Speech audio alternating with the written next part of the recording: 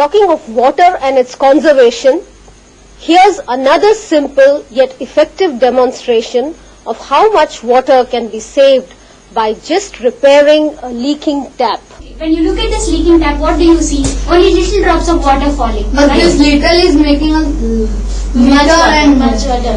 Okay. Little make much water. Okay, very true. Little drops of water make a lot of water, right? Now, shall we see how much water are we wasting like this? Yes. Okay.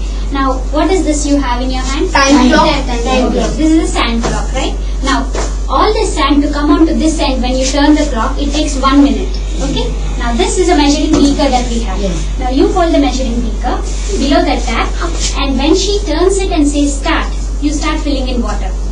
And after all the sand comes down, right, then we'll stop and we'll see how much water we have. Yes. Okay? Yes. Fine. You turn it around and say start. And start. Fine. Be careful, not even a single drop should go out of it.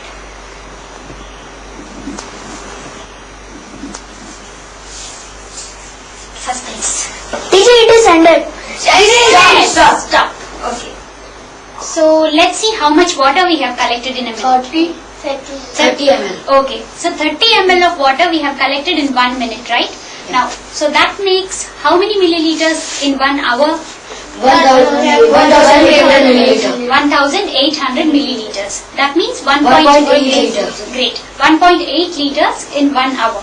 Now let's make it 2 liters approximately. Okay, so that will be easier for us to calculate. No? Okay. Now if 2 liters of water are wasted by the dripping tap in 1 hour, how many liters will be wasted in 1 day?